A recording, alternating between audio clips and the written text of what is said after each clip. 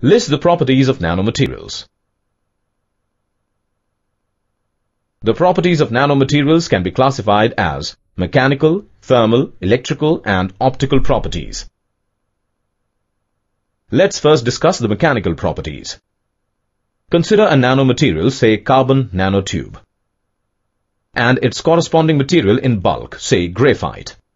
When we apply force on these two materials, we notice that it is difficult to break the carbon nanotube. Compared to graphite. And when we burn these two materials, we observe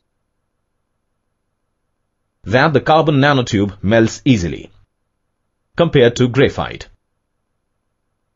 Thus, we can conclude that nanomaterials are stronger and have a low melting point.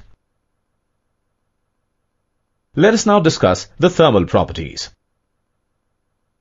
Consider a nanomaterial, say carbon nanotube, and its corresponding material in bulk, say graphite. If we heat the ends of both these materials, we notice that heat conducts more rapidly in carbon nanotube than in graphite. Thus, we can conclude that the thermal conductivity of nanomaterials is high. Let us now list the electrical properties and optical properties.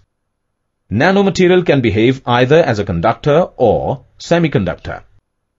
Nanomaterials may be transparent and may be of different colors compared to their corresponding material in bulk. The related terms are